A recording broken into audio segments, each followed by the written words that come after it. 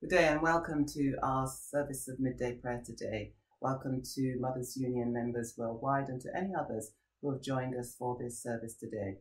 My name is Dr. Rosemarie Mallett and I am the Archdeacon of Croydon in the Diocese of Southwark. The Diocese of Southwark comprises most of South London and East Surrey. I think I've been asked to lead the service today possibly for 3 reasons, all of which I'm very proud as I am to be leading this service. The first is that up until recently, I was the Director of Justice, Peace and the Integrity of Creation for the Diocese of Southwark. Those 3 concepts, those 3 areas of work are very much a central focus for all Christians in our understanding as to how we live out our faith. Part of the work of that department was to focus on diversity and inclusion, and in particular on Black and minority ethnic people and their representation in the diocese and the way in which we worked with them in our churches and in our parishes.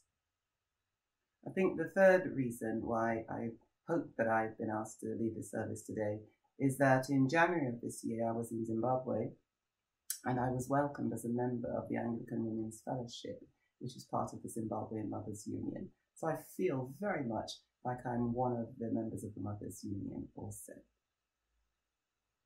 So, midday prayer today will be just a little bit different to normal. We're going to have our normal set of prayers, and then we're going to extend them today as we combine them with special prayers and reflections on the situation in which we find ourselves. Not only the pandemic, which continues apace and is still extremely challenging for people throughout the world, in this country and in countries such as Zimbabwe. And we also want to reflect on the situation after the tragic death of George Floyd in America and the protests and the actions and the call for justice that has come about as the result of that death. I'm delighted to share with you that the Mothers Union Worldwide President Sheran Harper is going to join us and lead a short reflection to help us as we journey, perhaps to challenge us in our thoughts in terms of how we act, and then also to lead us in prayers for change and for equality. And then we'll end the prayers for today with a blessing.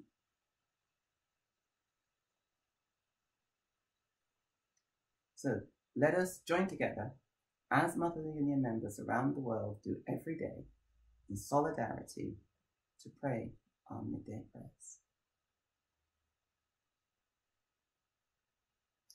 The theme of these prayers, Hope in Times of Uncertainty, was written over a month ago, probably as we were going into the real lockdown of the result of the pandemic and just worried about the uncertain times that had brought about. No one could have thought that you could have added even more uncertainty to the times. But clearly the death of George Floyd has brought about even more uncertainty for a great number of people.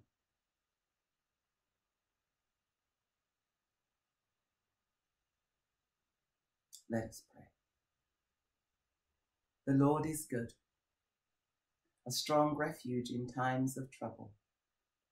He cares for those who hope in him. In our anxiety, fear and uncertainty, when hearts are heavy with the load we bear, and there is no one to turn to but you. Yours is the peace that calms, the peace that comforts, the peace that gives us strength to carry on. Yours is the voice we long to hear, the persistent whisper in our ear. Be still and know that I am God. Yours is the presence in the dark that banishes our fears. Yours is the hand that guides, the footprints in which we walk. And we pray together. In our anxiety, fear and uncertainty, in confidence, we turn to you. Amen. Let us now join in our wave of prayer, and today we pray for the strength of Mothers' Union around the world, but especially Yambio in South Sudan, Garissa in Kenya, Mbamili in Nigeria, Hereford in England, Wilokra in Australia, and for Thailand.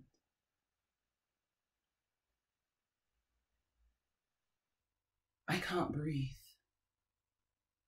I can't breathe. I can't breathe. Those were George Floyd's last words. For people struggling with the effect of the pandemic on their lives, for many of them, it's been about being able to breathe as their lungs have been affected. So even before George Floyd's death, in that horrific way on the streets, we were already in the midst of a pandemic, a virus, which was stopping people from being able to breathe properly.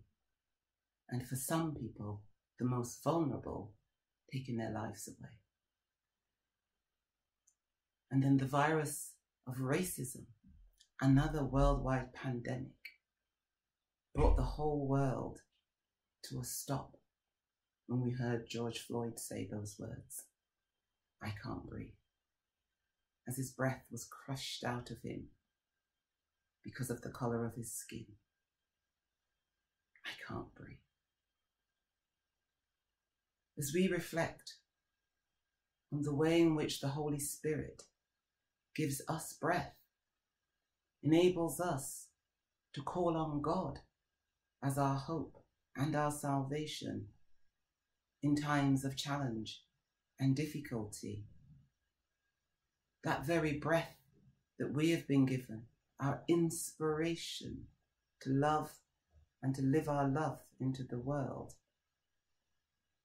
we need to be able to think of how we can use that inspiration to breathe, to speak, to let our voices be heard, to let George Floyd's voice be heard, to let all the nameless other people who have died because of acts of racism, to let their voices be heard, for us to work together to make a difference, to speak God's love out, and to let people know that we stand together with our brothers and sisters, people of color, people in deep poverty, people who need us to breathe with them and sometimes to breathe for them.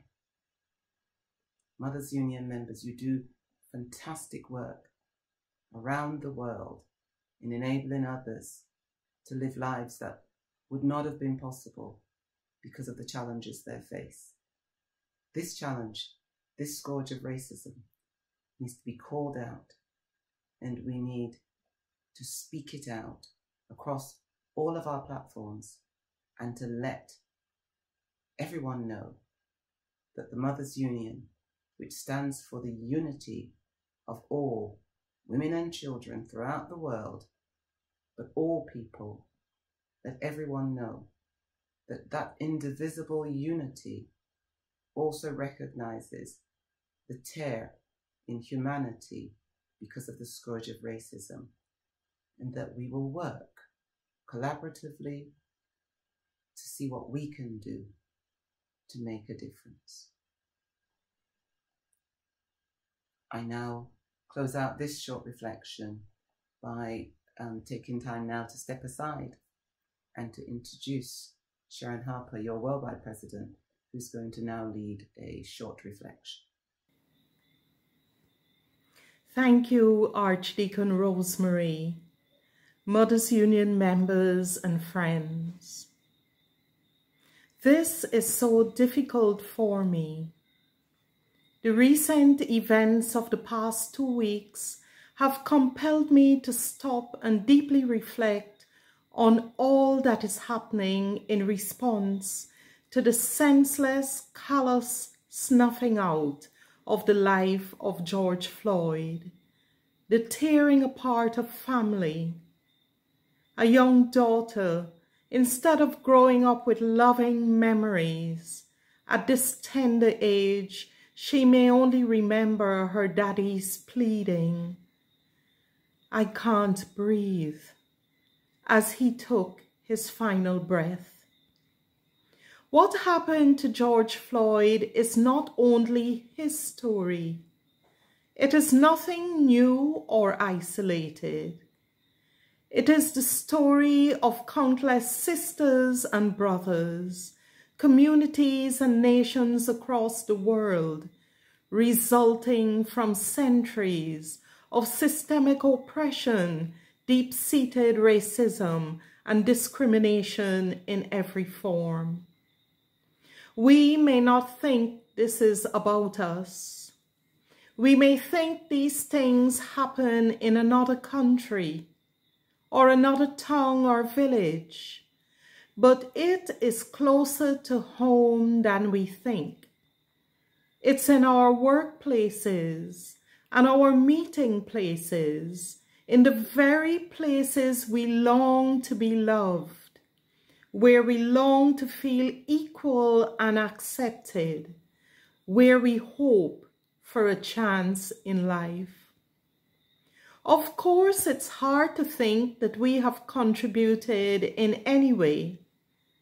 But if we search deep in our hearts, we may find that each and every one of us has perpetrated social injustice sometime during our lives, some more than others.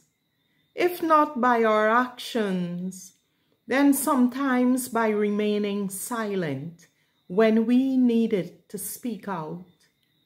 So many of us are more likely to be victims, still hurting and passing on that hurt, psychologically scarred and now suffering.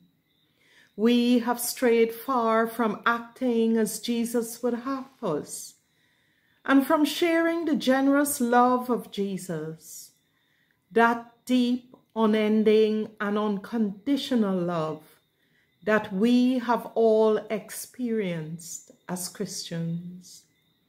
The first letter of John, chapter 3 and verse 18, reminds us, "My children, our love should not just be words and talk, but it must be true love, which shows itself in action."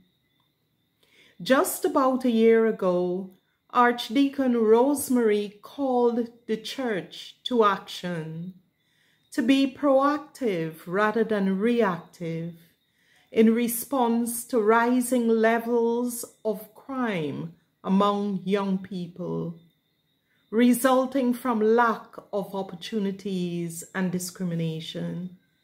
Today, I call Mothers Union to further action.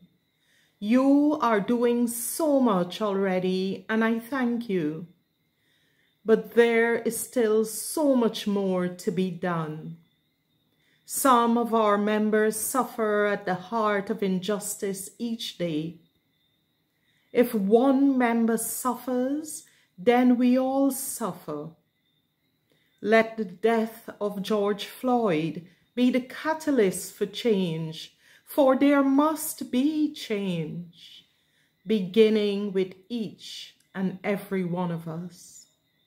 Systemic oppression is an injustice. It must be condemned and removed from God's world. May I ask you to join me in using today for reflection and prayer. And we begin by praying now. Breathe on us, breath of God. Fill us with life anew. Lord, help us to be strong as we renew our commitment to love as you love us, to act as you would have us act, to look on others with compassion, to strive to treat each other just as we would have others treat us, as together we find lasting solutions to end injustice. In Jesus' name, Amen. Thank you, Sheran, for those heartfelt words. Thank you for that prayer which centers us back to an understanding of how we do need to speak and to act and be alongside, standing together, and sometimes being the very breath of those that need to speak and can't breathe. So let us pray. We go in thanks for the goodness of God, our sure and steadfast hope in every circumstance. Amen.